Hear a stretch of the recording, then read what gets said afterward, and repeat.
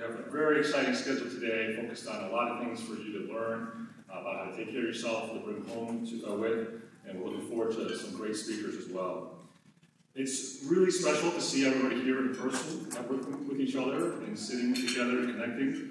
I was fortunate enough to be involved with the ABTA several years ago because we had a similar conference, a regional conference in Tampa, Florida. That's where I live. And in 2020, an in-person meeting all of a sudden became a virtual meeting because of the pandemic. And that was the first virtual meeting that the ABTA had. And although I think it went very well, that meeting taught us a lot about how to connect virtually. I think in the past several years we've learned the importance of being able to sit together across from each other and be in person and connect with each other. I think there are a lot of challenges that come with managing a treatment of brain tumors. As providers, we ask you to do very extraordinary things, to take on therapies that destroy your body, radiation. I ask you to allow me to open up your brain or your spine to operate on it, and I expect you to get up and move around the next day. And more often than not, you do it because you believe in what I have to say, you trust me.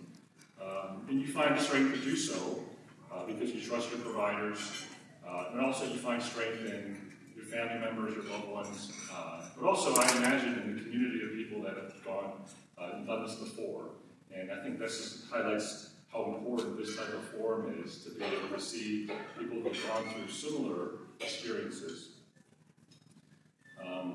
So if you haven't done so already, please take this opportunity to introduce yourself to someone you don't know at your table or throughout the conference, and continue these connections after the conference. To kick off day 2, we have a very special message to start with.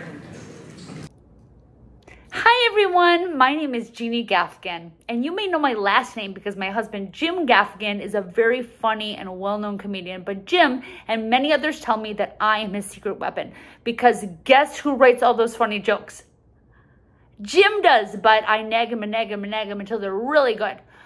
So that's my part. But all kidding aside, Jim is a pretty funny guy. I'm pretty funny too, but most importantly, I am a brain tumor survivor, and I regret that I cannot be with you all in person at the American Brain Tumor Association National Conference, but I would like to share a message of hope with you. In 2017, I was diagnosed with a choroid plexus papilloma, which is a rare and benign tumor that grows within the choroid plexus, a capillary-rich membrane that lines the ventricles of the brain and produces cerebrospinal fluid. Yes, I got all that out. Anyone who has a brain tumor or a caregiver of a brain tumor knows that you have a mini lesson in medical school just with your diagnosis. But anyway, at the time that I was experiencing symptoms, I thought I just had the flu because I was experiencing headaches, fatigue, a persistent cough, difficulty swallowing, and hearing loss, among other symptoms. But this hearing loss eventually inspired me to go to MRI, which revealed that I had a tumor the size of a large pear, which is actually my thing now, is pears. But after a successful surgery and many challenges over the past 6 years, I remain grateful to God, to Jim, and to our 5 children, which is why I can't be here, by the way, with you. And it all inspired me to write a book about my experience called When Life Gives You Pears, The Healing Power of Family, Faith, and Funny People. And I suggest you pick up a copy, but that's not why I'm here to plug my book. No, this is why I'm here. I'm going to give you all a little tiny piece of unsolicited advice. Whether you're a patient, a survivor, or a caregiver, you have to learn to take care of yourself before you take care of other people. And I am so happy that you are at the ABTA National Conference because I know that you're taking this advice already.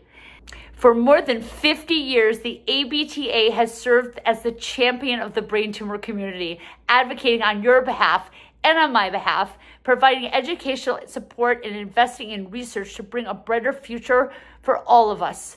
You couldn't be in better hands.